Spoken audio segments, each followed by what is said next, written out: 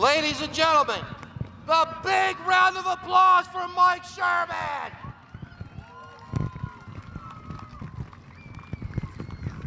Man, what do you think of all that? That was some good race. The track looks like it has some bite in it. Oh, the track was phenomenal. That was unbelievable. That was a great, great track. Thanks, John. That was awesome. I mean, starting up front definitely helped a lot.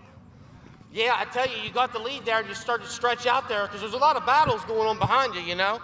And, but then that 2D started to, you know, he was in your rearview mirror. Yeah, thank God he started last because, my God, he's been fast every week here. That's probably the only thing that saved me there.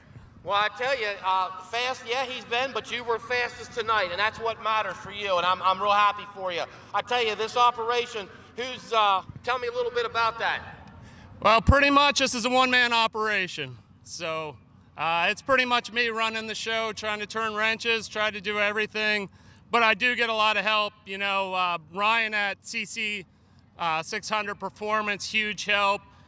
Spent a lot of time on the phone with Jimmy Rollins with Rollins Performance Shocks this week. Totally changed shock packages.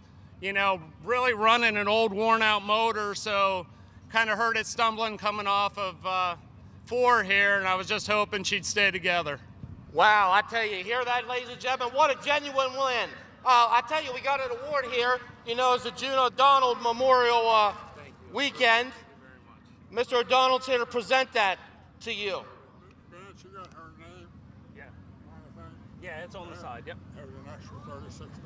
Thank you very much, sir. I really appreciate it. Thank you. There you go. Yeah. Thank you. Excellent. Well, I tell you what, before I get some pictures here, I got the 50-50 to draw, and we'd like you to take care of doing that. You seem to be